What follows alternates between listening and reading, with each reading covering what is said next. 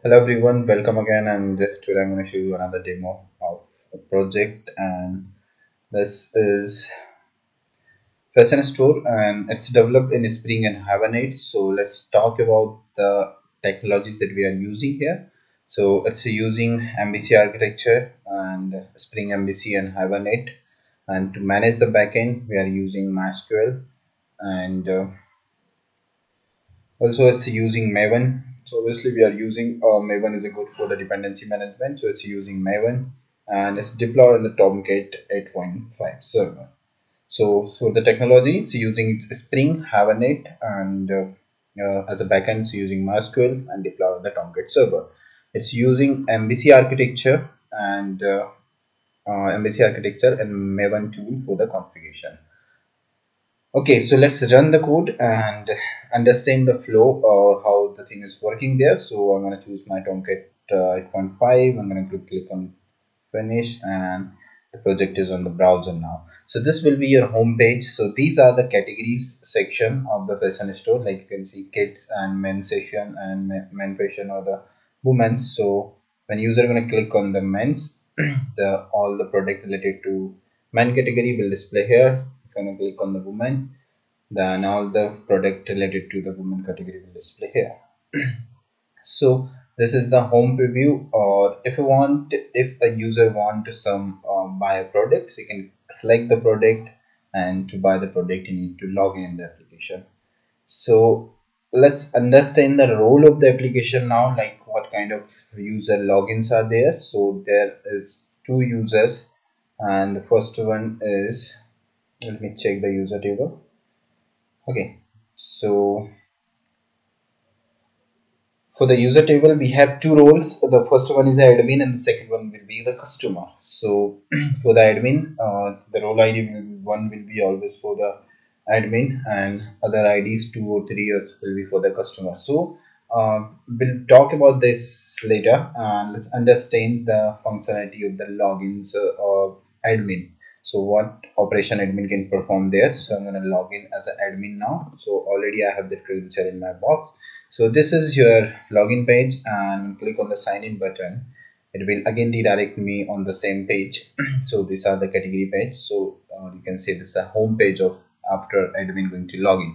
So what perform operation admin can perform there. So admin, if admin wants to add some category, he can add the category in the application, and that will be displayed to other users. So let's add a category for the example. So how can you get the category? So I'm gonna take an example of like category, right? So you can say it's okay. Just I'm gonna define the category demo, and I'm gonna choose an image. So for example, let's choose this image, and you can choose this one as well. It's looking nice. And enter a description. This is testing, and going to click on the save. So when you click on the save button as an admin, it will display the response as a category added successfully. Now you can check the list of category, and you will find the get demo category here.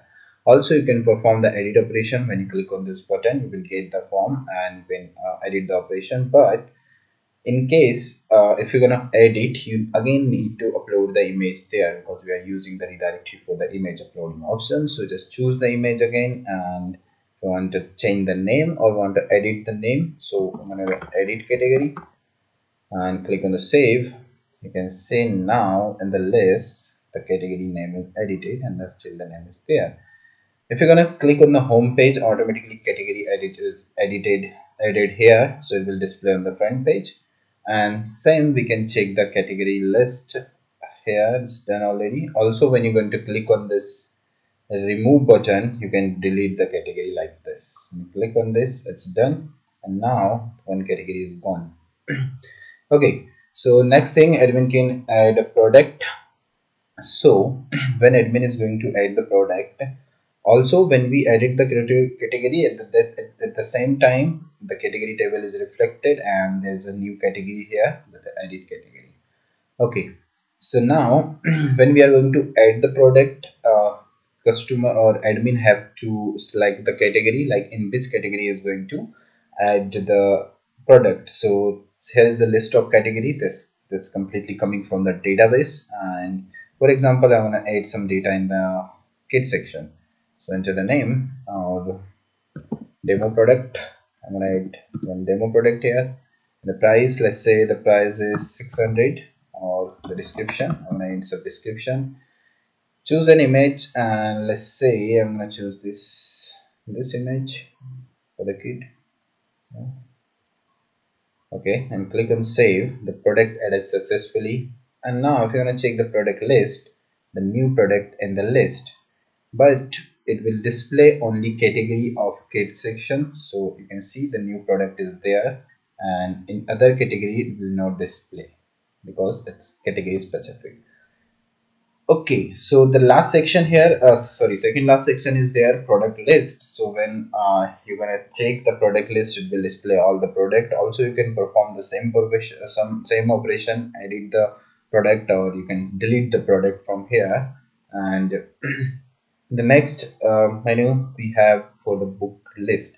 So this is the detail of booking product that customer going to book or buy a product. So admin can track all the records. Okay, so that's all from the admin side. Now let's see how can as a user can operate the application. So for example, I'm a user and I'm going to buy some product. So I just select the product and it will redirect me to login the application. So I'm gonna click on the sign up and I can register as a new user, or I have an option to log in if I existing user. So I'm gonna log in as an existing user, so it will save our time. And let's navigate to user table and check the other user. So you can see there is one user is demo123, and or you can say user123. You can take this one. So these are the login ID for the user, and this is the password. User @123 is the password for user. So I'm going to enter the username and the password and click on the sign in button. Now the add to cart option is displayed, and when you click on the add to cart, the data that complete product is moved into the cart. So also you can perform some operation into the cart, like if you want to add the quantity or if you want to update the cart. So as I update as a 2 product and click on the update, now you can see the price is multiplied by 2 and the total cost is 1400. And when I click on the book option, it will redirect to fill me the other details, like some common detail that already have in the database will display here, but other detail like address or country, something you have to enter here. So I'm going to enter my country, India, and state as MP, district, and I'm going to enter the pin code. So 5 and enter the email address, and go to the payment link. So now it will redirect me on the payment page and just enter the card number. So this is a dummy payment gateway, or you can say dummy payment page. It's not a real-time payment, so you can enter some integer number of a valid card, like in a valid format, and card holder name and the month, so the expiry month and the year 2023 say, and the 3-digit CVV number, and click on the confirm payment. So the product is booked successfully. Now this user can check history, and he can check let's say you just book a product there and the product name is product 6 is there. So you just book this product, and you can also, a customer can check the history, and as well as admin can check the history. It will just log in again with the admin and check the new entry there. So you can see the new SD@gmail is from India MP, it's buy product. So this is the complete feature and functionality of the project. So if you want to work on your minor or major project, and if you need the source code, you can check the description link in the complete detailed description in the description box. Also you can buy this product, and we'll provide the email address and phone number.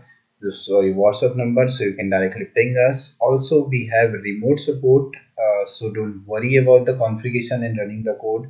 My team member will connect with you.